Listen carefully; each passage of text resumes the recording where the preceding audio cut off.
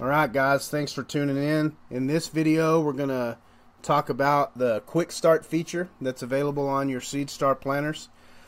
Basically what this feature does is it allows the system to prime itself.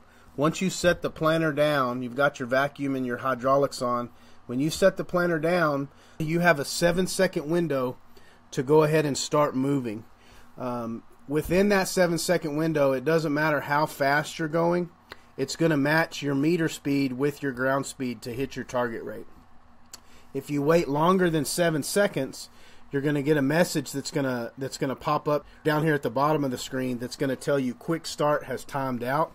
What that means is at that point, if you pull forward without hitting this QS reset button or without picking the planter up and setting it back down, you will get a skip. The planter at that point, when quick start is timed out, is going to wait until you get to 2.5 miles an hour before it goes through its check to see if the planter has motion at the gauge wheel and check the planter position before it starts to fire up the variable rate drive. So you will want to, if you set the planter down, if quick start has timed out, make sure you hit QS reset or pick the planter up and set it back down to prevent skips in the field when you take off.